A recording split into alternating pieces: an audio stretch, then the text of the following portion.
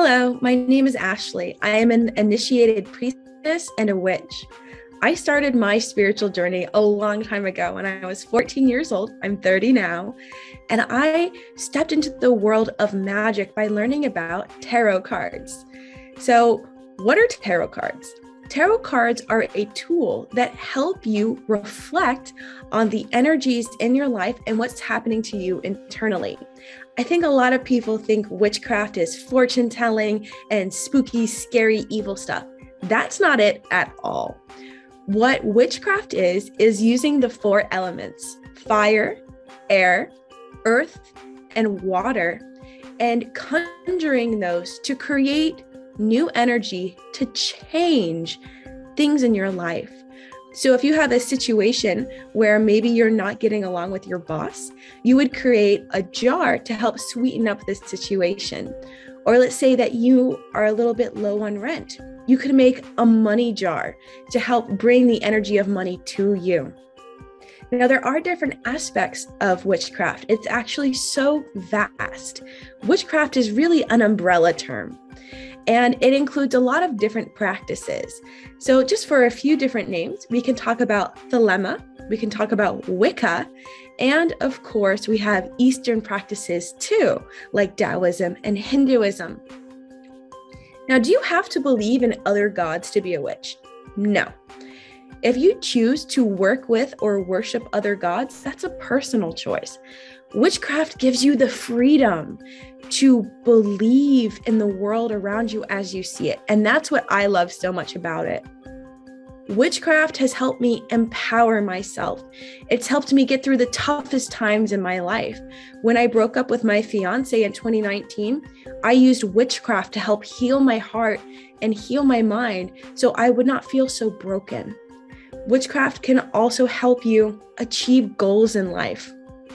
If you wanted to do a candle spell to bring in new jobs, that's totally an option. Of course, during this time, you would use elements and the herbs, crystals, all these things put together to create a ritual or a spell.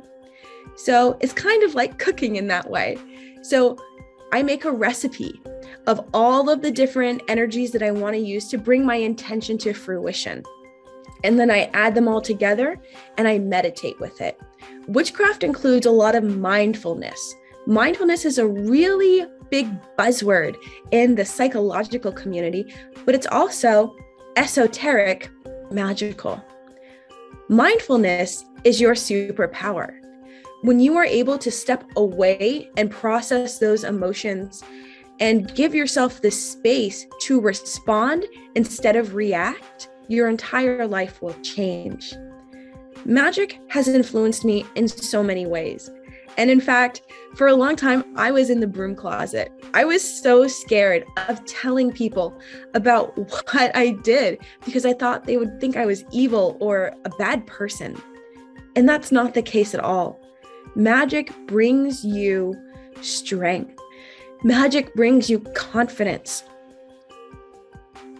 and gives you a better connection to the world and the universe at large. Now, of course, there are people who do not so ethical things with magic. That is not what I do, and that's your own choice.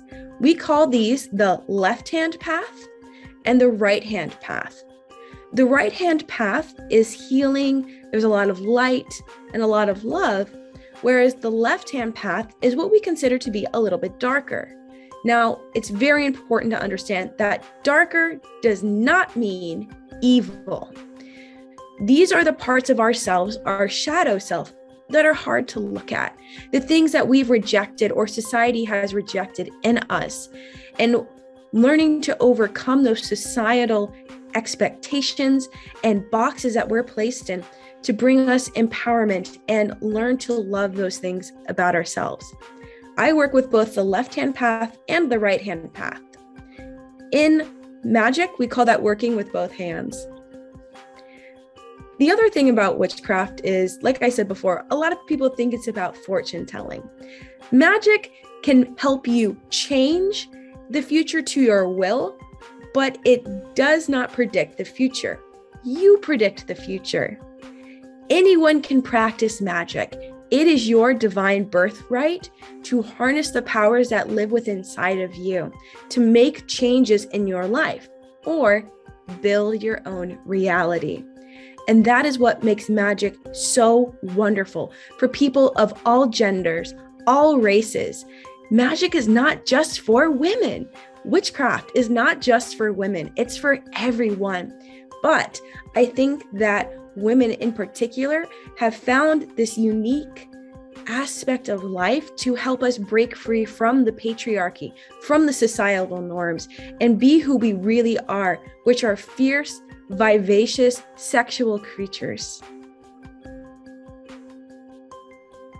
If you're interested in learning more about magic, check out my podcast, The Occult Unveiled, where I interview witches and magicians from around the world in their own unique path, in hopes that you may find your own spiritual guidance.